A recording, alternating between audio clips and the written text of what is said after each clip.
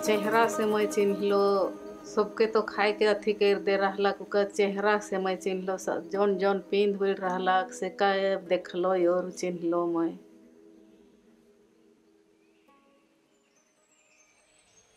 मुके तुमने जाहे नहीं देवात रहला इन्होंने देखला तले चिन्ह लो मैं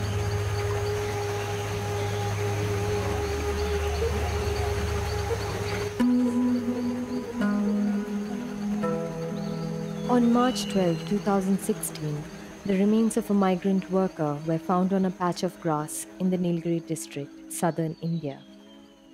His name was Maggu, a worker in this sprawling tea estate.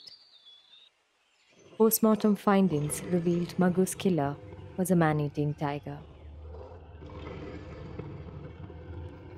पहले तो डर नहीं लगत रहला उतना आप तो डर लगेला ओसन हो गेला तो डर नहीं लगी अभी जैसन ढुकी तैसन लगेला खिड़की में बैठ रहलो तो भात मन खाए होले हुलकी कट्ठी मन लाइन लाइन के आवत रहला तो हुलकी तैसन लगत रहला Maggu's death shrouded the village in fear. Afraid of tiger attacks, many villagers refused to step out of their homes.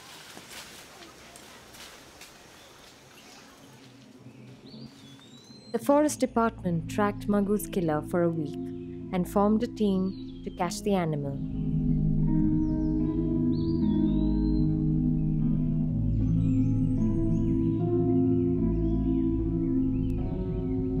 But the tiger had to be shot dead after efforts to tranquilize it failed.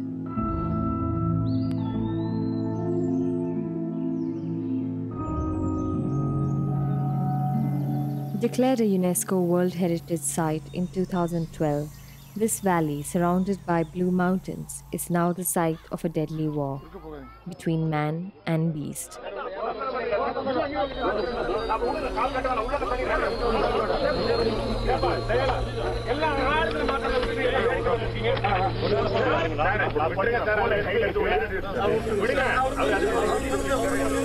According to government records, 166 people in the state were killed by wild animals from 2012 to 2015.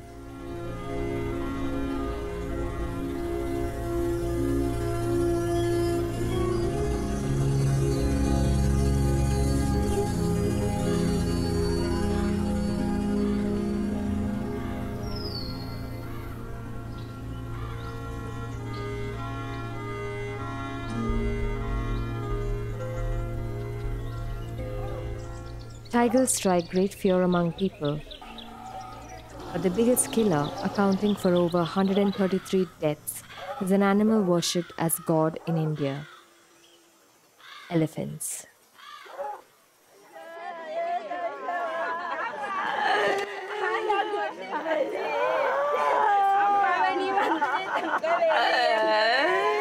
அப்பா வந்து ஐயங்குள்ள bathroom வேலைக்கு போவார் வாரத்தில் ஒரு நாளைக்கு 2 நாளைக்கு வீட்டுக்கு வருவார் இப்போ காலையில் இங்கேருந்து நேரத்தில் போயிடுவார் இப்போ 6 மணிக்கு போயிடுவார் அந்த மாதிரி போயிருக்க டைமில் தான் ஆனைக்கிட்ட அடிபட்டார் The death of Muttaya from an elephant attack has caused grief and fright among his neighbors in Nayangoli. If a villager wants to go out during the so-called elephant hours, he or she risks being trampled upon by the giant mammal. So they observe a curfew. Authorities blame human encroachment on the animal's habitat for the attacks.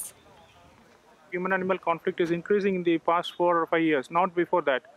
Only in the past 4 or 5 years the conflict has increased, mainly due to the shortage of food supply, as I told you, in the inside the forest area. And because of that, it migrates to the other area. That is one reason. Second reason is that there are a lot of private tea estates encroaching upon the forest lands, and they try to erect upon the electric fences.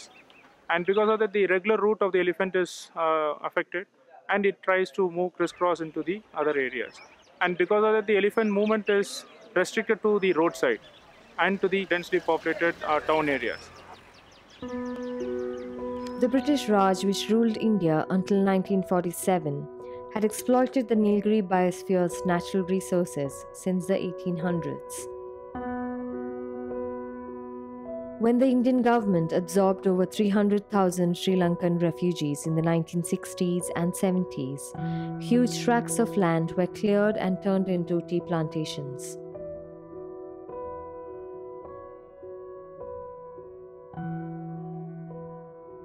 That gave the people jobs but also disrupted wildlife.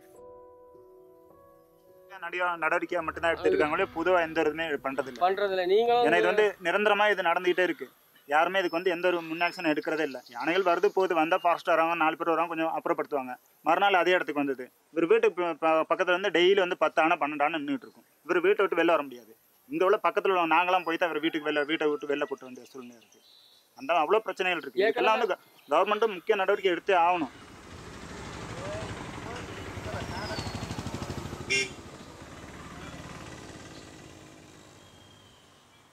There is a need for some degree of coexistence with these animals, and both with their levels of intellect and thinking, we need to at least understand that in what ways we can minimize the possibility of interaction. That is, we take adequate precautionary measures of preventing these late night movements and movements in untimely hours or the times in which elephants are active. Just by that, large amount of conflict can be minimized. Their shrinking habitat is also believed to be a cause of tiger attacks on humans. Territorial fights among male tigers leads them to be critically injured and get pushed out of their home range. Because they are unable to hunt wild animals, they may enter human-dominated areas and go for easier prey like cattle or humans. To make matters worse, the government agency tasked with safeguarding both human and animal lives has poor resources. If you take the forest department in Tamil Nadu, it has been the last priority of government. Even in the budget time, if you check, the very least budget has been given to the forest department. And forest department in Tamil Nadu, to be very frank, it is ill-equipped. Sadiq Ali is a local conservationist who has spent more than a decade helping the forest department conserve and protect wild animals in the Nilgiri biosphere. He works with local volunteers and specializes in rescue operations and the safe release of wildlife caught in human traps. Once it becomes a man-eater, maybe first incident, maybe an accidental incident, it wouldn't have thought it's a human. Maybe an animal, it kills a human thinking it's an animal, and maybe it can change its next kill to a wild. But we from the department side, from the government side, we need to give it time. We need to give a lot of awareness to people and see that the people are safeguarded, and let the animal has to be tracked first and followed in a proper way, and see that it starts hunting by its own and takes up like a deer or a wild pig, like that. But again, if it goes for a second human, definitely that animal has to be captured, have to be taken to the captivity. The authorities aim to capture the animals in safety, but not all rescue missions are successful. Like tigers, sloth bears are another species that have become victims of the man-animal conflict. They have been found to stray into human habitat in search of food, water, and shelter. In Irupukal village, a sloth bear killed 2 people and permanently disfigured another. A team from the forest department surrounded the bear in a tea garden, and a doctor tried to sedate it.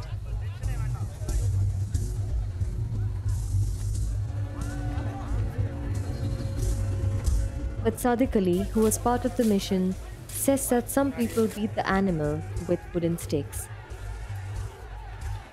The bear attacked them in retaliation, and then it was shot dead. We carried it in the vehicle but the people, around 3,000 people, have blocked us, and thinking that we have sedated the animal and we are carrying the animal outside to release. That's what the people were thinking. But it was shot dead. They didn't know that it was dead.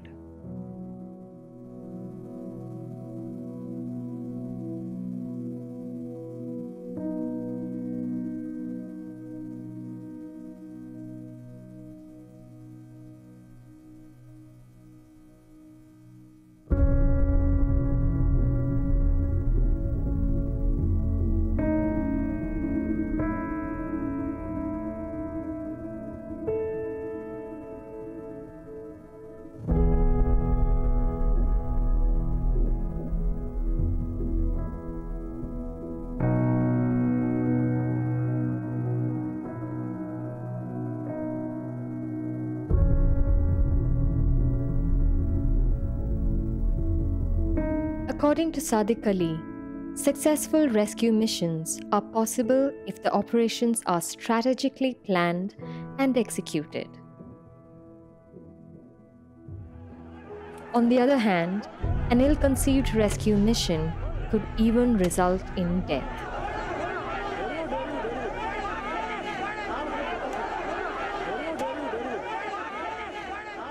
And what I feel that particular operation is been a big negative operation whatever operations we have succeeded, and it has taught us lots.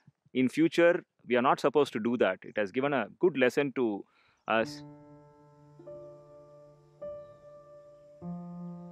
In the animal world, there is no sense of personal property. It's a world governed only by the creature's need for survival.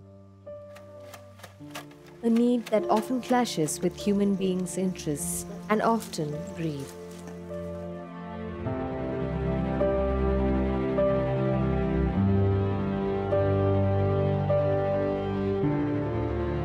The ongoing war has dealt heavy casualties on both sides, but little has been done to mitigate it.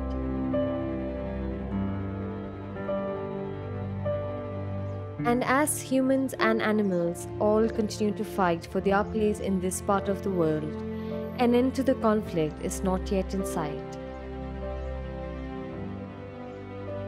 For Assignment Asia, I'm Jyothy Karat in the Nilgiris, India.